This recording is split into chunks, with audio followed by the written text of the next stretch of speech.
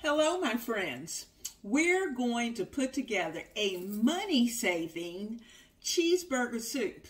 This soup is delicious and it tastes just like you just bit into a delicious, juicy cheeseburger. So, let's get it done.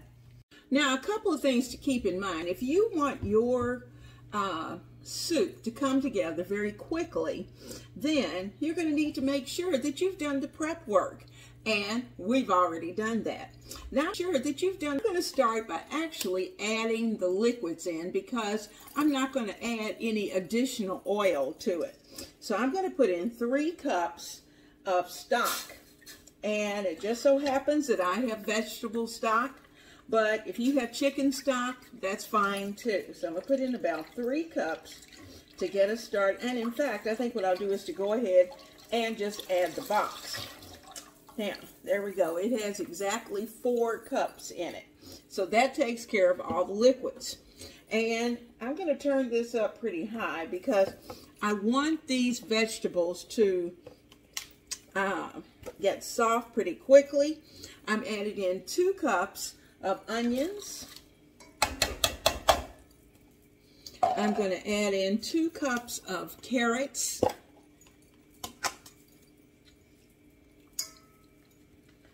Get those in. I've packed them in here. I did all of the prep work in advance, and that really saves you a lot of time. And when you've prepped it, then you know you have what you need for the meals that are coming up. And it doesn't take long for you to bring your particular recipe together. Now, I also have potatoes, and I'm going to pour off. I saved them and put them in water. So I'm going to pour that off.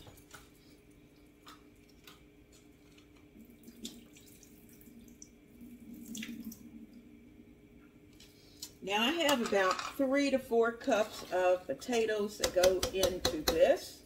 And we're going to put those in. We've got all of that done. Now, I also prepped my ground beef. And my ground beef has been cooked.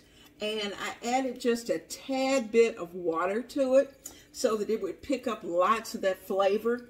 And we're going to add all of that flavor into our pot. Now, you can see that very quickly this pot has filled up. And we're going to let this come to a good boil. And I'm going to add, like I said, I'm going to add 1 pound of ground beef that has already been cooked. And with about, I guess about a half cup of water to it just to add to the flavor. Now, if you don't mind, you could certainly go back and add a couple of chicken bouillon cubes just to add to the flavor. But, you know, at this point, I'm not going to do that. I'm going to wait until all of this has had a chance to come together. And then if I think it needs to be kicked up, I can always add some better than bouillon in. All right, so we've got our vegetables in. We've got the ground beef in. And I'm going to let this simmer on the stove. Now, of course, I could have actually done this in a crock pot this morning, but that wasn't on my task list, so we've got to do it the way we're doing it. Now, I'm going to add a 1/4 cup of aminos, and I happen to have some coconut aminos. I'm going to add about a 1/4 cup. Now, you know, cheeseburgers have to have cheese, so eventually we're going to add in the cheesy flavor, but not yet. We'll do that toward the end. Once the soup really is well cooked down and everything is happy in here, we will definitely add in some sour cream. We're going to add in some American cheese because we really want to give it that good cheesy flavor. Now, I'm going to put a top on this. I'm going to keep check on the liquid and also on the soup itself because I don't want this to stick. And we've got potatoes in there, and sometimes potatoes have a tendency to stick. So I'm going to put this on. I was trying to wait until it actually boiled. Once it starts to boil, I'm going to turn it down. And I'm not going to eat for probably about 2 to 3 hours or so. So because of that, I can turn this down on a nice low simmer and just let it continue to simmer. That will give all the flavors a chance to go through our mix. I'm Leona Dooley, and this is Ebony, Ivy, and Thyme. And if you like recipes that are healthy, money-saving, or we'll say budget-friendly, then this is a place for you to be. Now, I'm asking you that before you leave today, if you like what you saw, then join the family, because we are doing these kinds of things all the time. I'm going to take out some of my favorites. First of all, you know I've got to get in some extra vegetables. So I'm going to add in some dehydrated vegetables. I'm also going to put in some no salt seasoning as well as house seasoning. So I'm getting those out. Okay. You have to have seasoning. If you have some minced garlic, you can certainly add that, but I have the dried or crystallized garlic powder that's already in my mix. So I have about 2 teaspoons of house seasoning, which you know is onion powder, garlic powder, and black pepper. That's in here. Now, if you're a little sensitive to spice, you may want to only add 1, because the black pepper sometimes, if you have a really good black pepper, it can be just a little tricky. But I am going to add a little bit of red pepper flakes, my pepperoncinos. I'm going to put in a little pinch of that into our mix because I like that. Also, as I said, I'm going to add some dehydrated vegetables, and that's to kick up the nutritional value. I'm going to put in a heaping, this is 1 teaspoon actually, and I'm going to put in 2 of the dehydrated vegetables because I want those to be in the background. Because after all, okay, yes, I love the cheeseburger soup, but I also want this to be extremely healthy. So we're adding in the dehydrated vegetables. Okay. Now, you know, in order for the potatoes to cook, it's going to have to boil. And for this particular dish, we're going to need some no salt seasoning. That's where we're starting.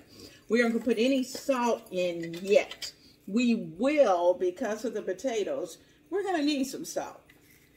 All right, I'm putting in no salt. And I've got 1, 2 of the no salt seasonings, 2 teaspoons, because this is a good sized pot. So let me put the top on that.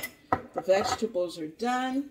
And as of this moment, like I said, we're going to put the top on it and let it start to cook down. And that's going to speed up the process of it coming to a boil as well. So let me get that top.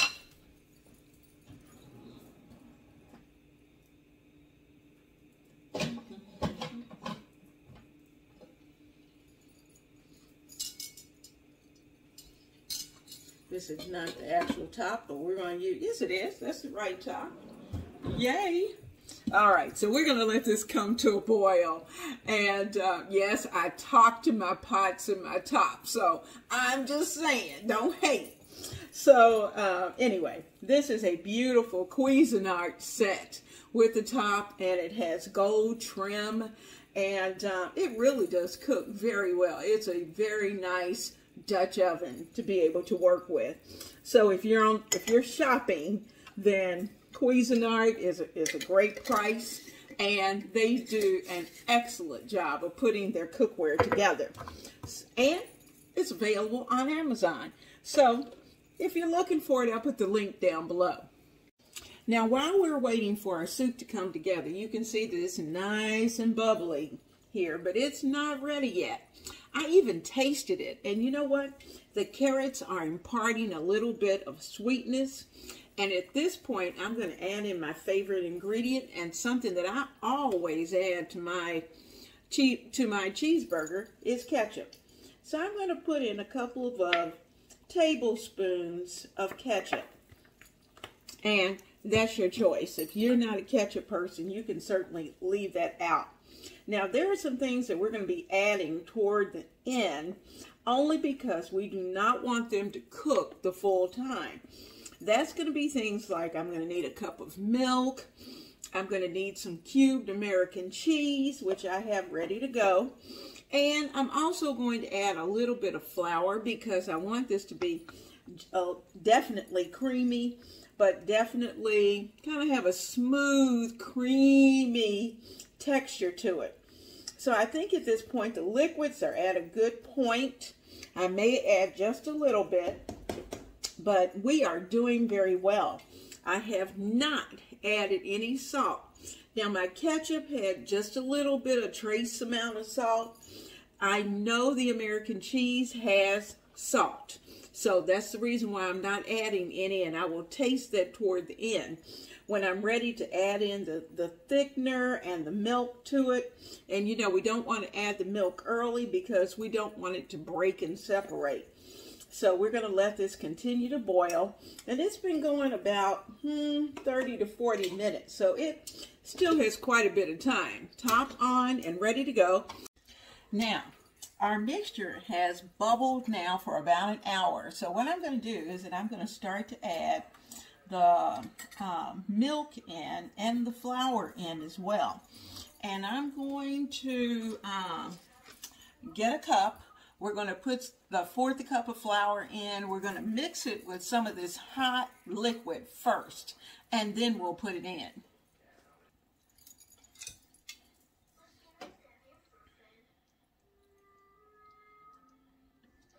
I'm going to get a good scoop of this liquid, a couple of them maybe, and oh yeah, I think that'll work. I'm going to start to add in my fourth cup of flour, and we're going to get this mixed up. Get a spoon.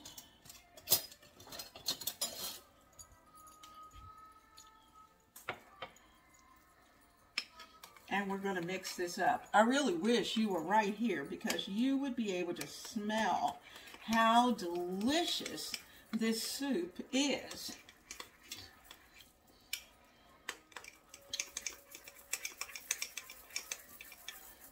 And I'm just going to stir for a while just to make sure it's this is a little bit of thickening.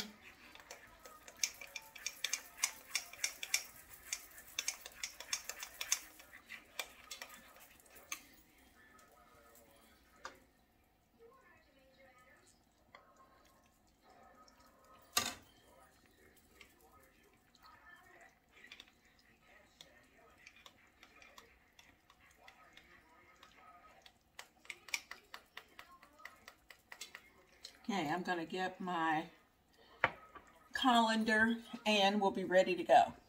I thought I had my camera on and I didn't. I added a pound of American cheese cubes as well as a cup of milk and a fourth cup of thickening. I'm using flour, and so all of this has gotten very creamy. So I'm putting it on low, and I'm going to let it go until dinner time. Now just think, this cheeseburger soup is the ultimate comfort food. It's creamy. You have blended all of your favorite burger flavors into a warm bowl of goodness. It was just a matter of throwing your ingredients into either your Dutch oven or into your crock pot, either, and let it simmer. And then when you're ready to enjoy a rich, creamy cup of soup, It's going to be delicious and your family's going to love it. So I hope you have certainly enjoyed being right here in the kitchen. And you see, it didn't take us long at all. It was just a matter of putting all the ingredients in and letting them cook.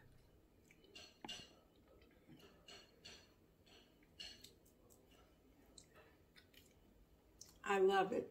It tastes just like a hamburger. And I do believe when I eat it with my piece of bread that it's really going to have that true cheeseburger taste.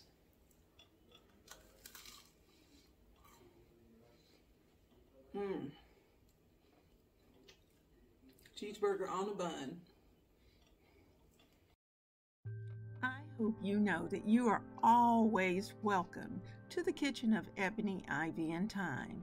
And I hope you know that I'm expecting you to be right here at the table when dinner is served. So come back, because this is where we're cooking it up and enjoying the time with our family around our dinner table.